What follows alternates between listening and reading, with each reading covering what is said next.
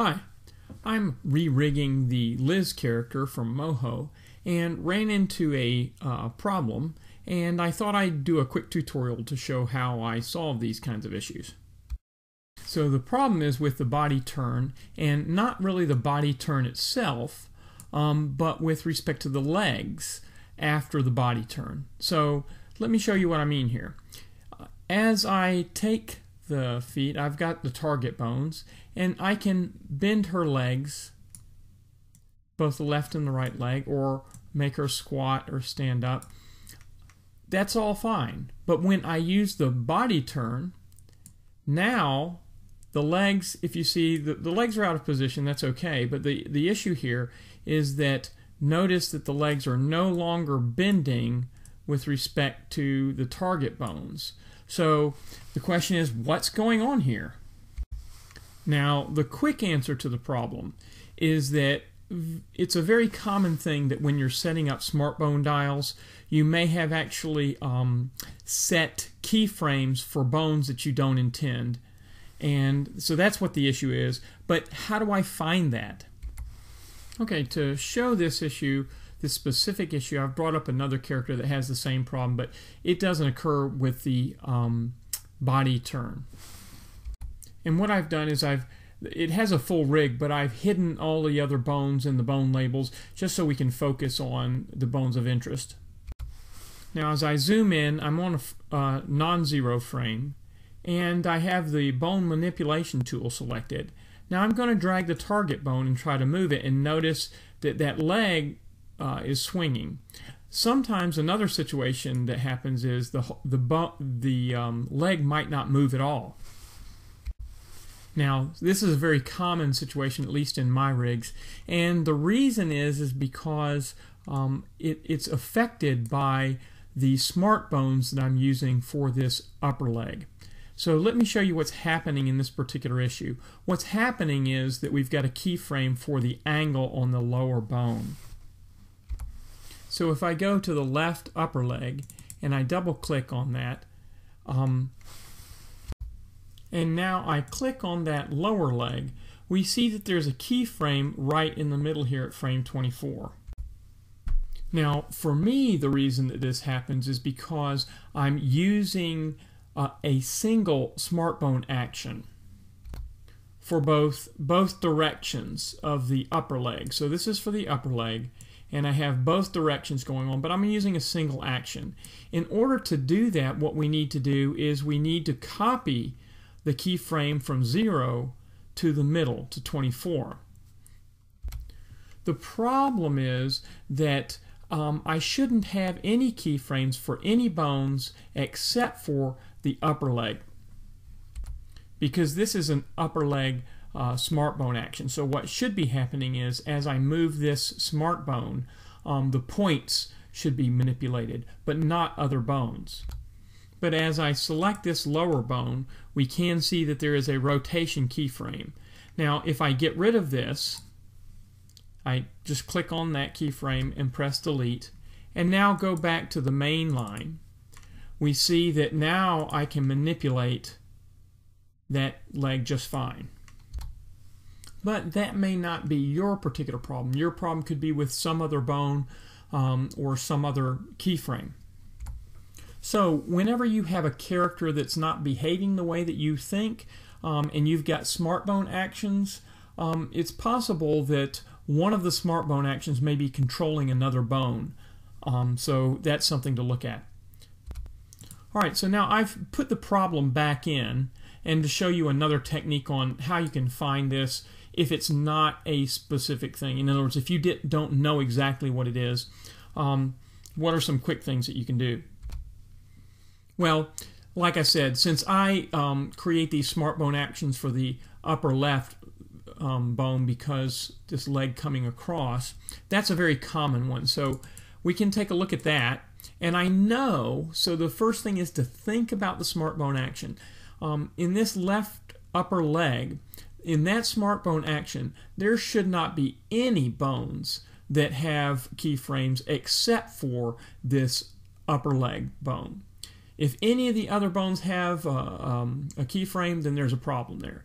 So an easy way to deal with this and to see if that is the problem is to select a bone selection tool and press Control A. So now all of the bones are selected. Now you look at here, you don't want to delete these red ones yet because we do have the upper leg bone selected. So press Control and then click on that upper leg bone. So now all of the bones except for the upper left leg bone are being selected. And so that means that by looking at the red, which means the selected bone angle, that means that there's some bone, and maybe many bones, that have keyframes and they shouldn't. So the solution then is just to click on that keyframe and delete it. So now any bones that are selected, we've removed those keyframes. In this particular case, I happen to know that it was the rotation on the lower bone, lower leg bone, but it removed all of them. So now this should work properly. Go back to the main frame. And now we can see as I manipulate that leg and the other leg as well. So the first thing that I would do is I would go through all of the different actions. If I don't have any idea what's causing the problem, I would go through the actions, starting with the ones that I think are most likely to cause a problem, and just make sure that there are no keyframes associated with any bones except for the ones that should be keyframed. Okay, but now let's go back to the Liz character, and this is a little bit more confusing because, well, the legs work properly. So what's going on? Well, as I said, they work properly unless we've done the body turn. And so that should give you your first clue that it has to do with the body turn. But let's pretend like we don't know that. And so the next thing that I'm going to do is just walk you through a basic debugging type of approach, a kind of divide and conquer approach. Now, it is true that certain bones or actions may be the most likely to cause problems, but you could have a bone up here that you think is totally unrelated to the issue, but if you accidentally created a keyframe on that smart bone action related to the leg, even doing something like moving the eyebrows could affect how the legs behave. Okay, so let's walk through some debugging here. How do I go through trying to figure out these strange and crazy problems? So the first thing is I want to have something set up so that I can keep coming back to the original problem.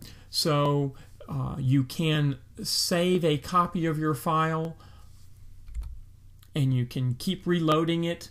You can make a duplicate of your character by duplicating the layers and going back and forth.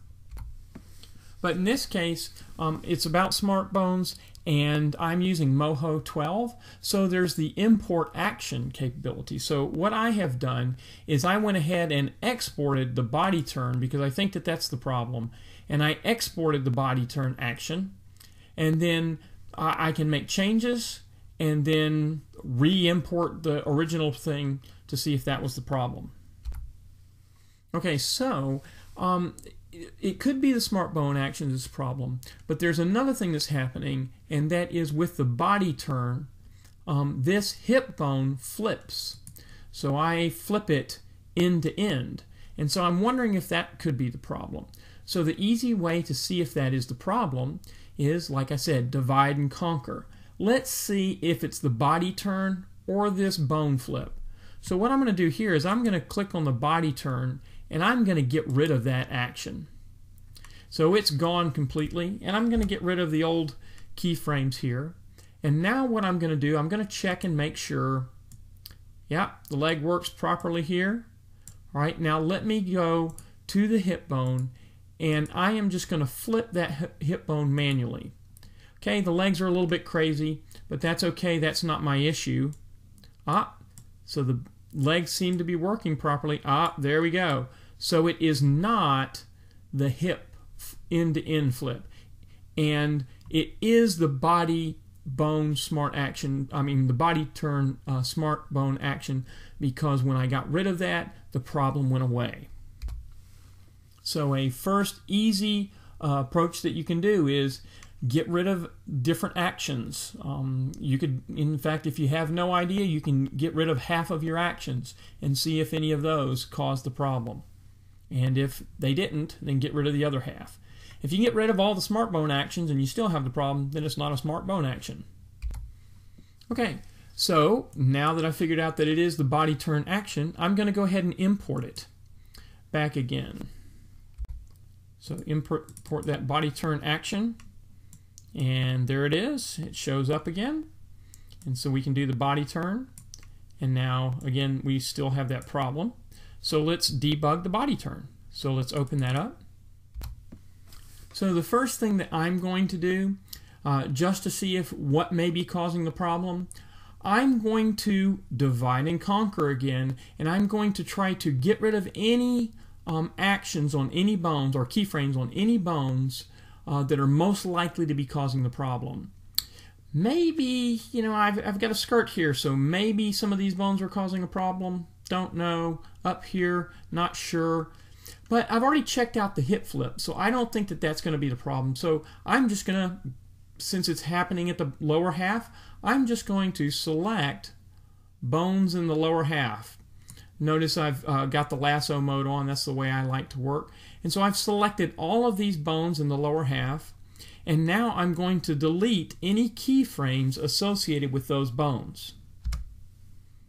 Now I'm going to go back to the main line, delete my old keyframes, and go ahead and deselect the bones.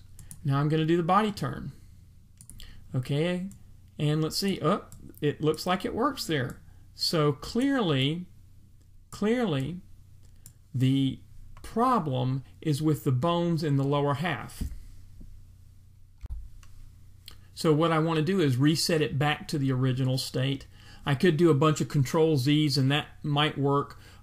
Like I said, I could reload the file. Here what I'm going to do is I'm just going to, again, delete the body turn action that I have here and re-import it.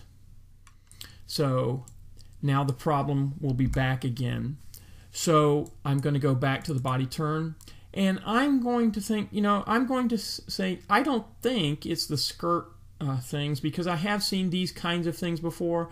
I'm going to think it has to be maybe one of these 4 bones. Maybe it's in the target bones, but I'm just going to pick something. So I'm going to pick these 4 bones right here and delete those keyframes. And now go back to the main line and see what happens there. I'm going to go back to the body turn, and it's working well. So there you go. Now everything seems to work fine, so I'm done. So in summary, the main approach that we use to find these problems is just to divide and conquer. Take the thing that you think is the most likely problem and try to eliminate it in some way. And just keep eliminating things until you find the thing that's causing the problem. So I hope that's helpful, and hope it helps you with your rigs.